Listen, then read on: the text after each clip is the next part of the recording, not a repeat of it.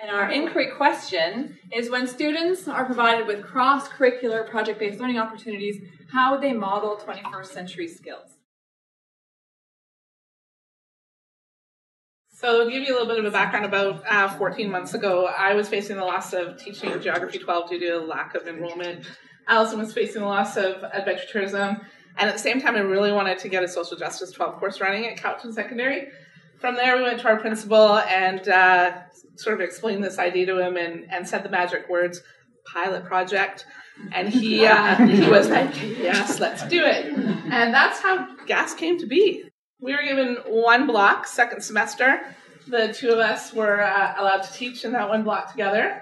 The 3 subjects were all put in that one block. 47 students is what we've ended up with here at the end of the semester.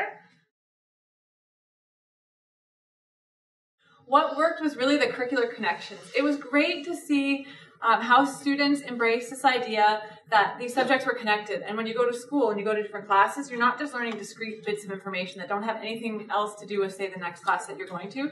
So that was very exciting for us. There was lots of demonstration through these projects of those 21st century skills, so creativity, collaboration, communication. It was really exciting for us. Okay, so where are we going from here? GAS is running again next year, second semester, so we'll be teaching it again. And then the big picture for where we're going with this course, well, Diana and I are both new to project-based learning, and we did some work online with the Buck Institute, and we did some classroom visits to high-tech high and people that are real experts in project-based learning. So we're working on that, and we're working on becoming more competent with PBL.